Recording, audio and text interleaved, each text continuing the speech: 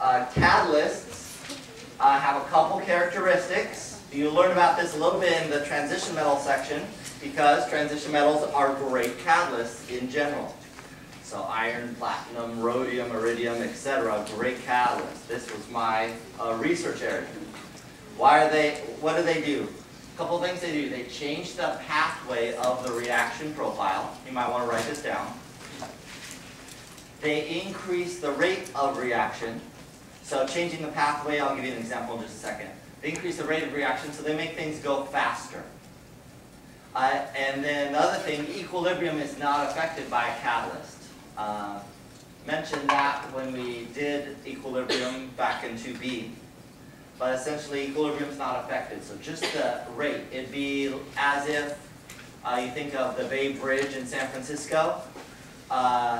If you increase the speed limit from, say, 65 to 80, you would not change the population in San Francisco or Oakland. You would just allow for faster rates to go between the two cities. Okay? So it doesn't affect equilibrium. It does increase the rate. It changes the path.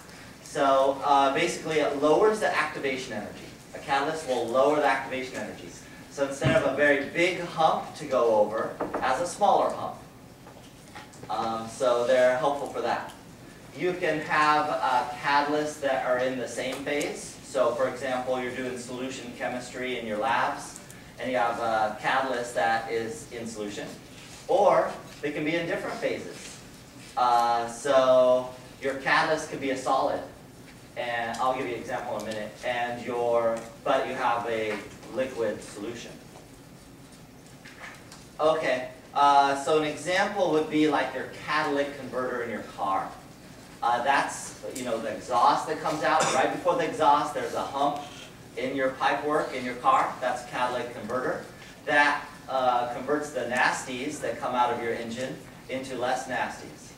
So now you wouldn't want to necessarily breathe what's coming out of your exhaust, but it is less harmful. So a lot of the carbon monoxide, for example, which is dangerous, it binds to your blood, your heme, and prevents oxygen from binding. That goes to CO2. So you get a lot more CO2 out than you would without that.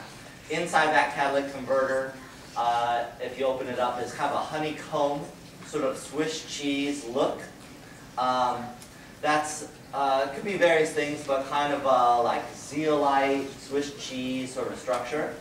And in that Swiss cheese structure are metals, which are the catalysts. So the honeycomb structure holds the catalyst, and it's in the solid state. And when the gas, whatever it's nitrogen oxide, sulfur oxide, whatever, goes through there, hits the solid, it converts to things that are a little more healthy for our environment, like CO2, N2, O2, water, whatever. So that's an example of something that has more than one phase. Gas input and gas output, but the catalyst is a solid. The reason that you have the honeycomb structure in there, it maximizes the surface area. Instead of just having an open thing you just toss metal in, if you have a Swiss cheese structure, it has a lot of surface area. So you can put a lot of metal and a lot of places for reactions to happen. Okay, so that's my little bit about catalysts. Biological catalysts are called enzymes. They kind of have this lock and key method, so they fit hand in glove to the substrate and the product. And you can see this picture, or a picture like this in your text. I think the most helpful picture might be this one, though.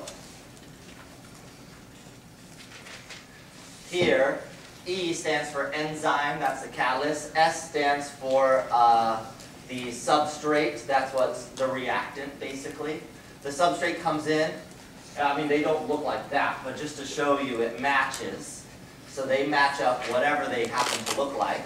It sits and makes this intermediate enzyme substrate entity, and then the substrate reacts to form one or more products that come off. Now, if the substrate didn't match the enzyme or vice versa, this reaction wouldn't happen. So the enzymes in your body are, shape is very important, and how they're oriented in space is very important. This is the general way that a catalyst goes. What we're going to do is analyze the rate of a catalyst and do a little bit of stuff with it. So take a look at this, write that down, and we're going to solve, and I just got this from the previous slide, that enzyme plus substrate goes to this intermediate enzyme substrate entity, and then in this case just one product comes off, but you can have multiple products. What's what? So S is the substrate, E is the enzyme. The substrate is the reactant, essentially. E is the catalyst. So notice the catalyst is not consumed in the reaction. It comes out as the enzyme again, ready to react with another substrate. And the first one is reversible, so once the substrate attaches on, it could jump back off. But if it decides to go, it's going to go, and when the product is not coming back. It's not going back to be the substrate again.